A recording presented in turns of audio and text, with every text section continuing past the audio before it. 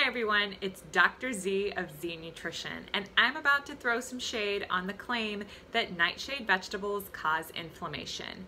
You might have heard Tom Brady say that he doesn't eat nightshades because they cause inflammation, or the lectin-free diet also makes similar claims. But what's really the evidence behind this? Well, first of all, what are nightshades? Nightshades are a family of plants that contain a chemical called solanine. Solanine is toxic to humans in large doses, but thankfully we do not eat those plants that are high in solanine. The other nightshades that are common in our diet is tomatoes, eggplants, potatoes, and peppers. Now, do they really cause inflammation? Well, actually, there's a lot more evidence to the contrary. The nutrients found in these vegetables have been demonstrated to be antioxidants.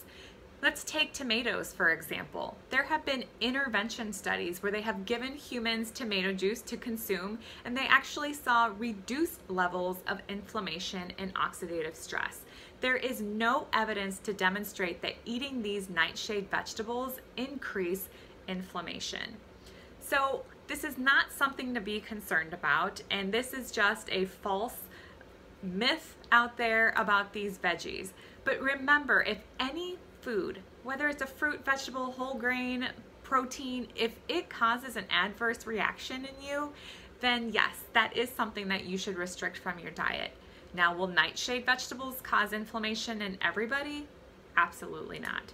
So eat your vegetables, even the nightshade.